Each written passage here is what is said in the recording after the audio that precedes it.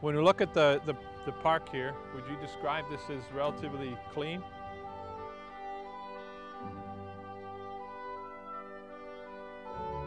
So it's managed for humans by humans, and so some of the things that we don't see a lot of is leaf litter. Yeah. So here's another thing. When I think of it, it drives me nuts, and my wife goes crazy because I'm out constantly not on her case, but whenever I see her raking stuff up and taking stuff up, and then wanting to put it in a bag. And last week was the first week of you know, yard waste. Yard waste, first of all, we call it waste. Yard waste cleanup in our town. So I would walk in my dog, and there's just bags and bags and bags and bags with leaf litter and sticks and all that kind of stuff in there.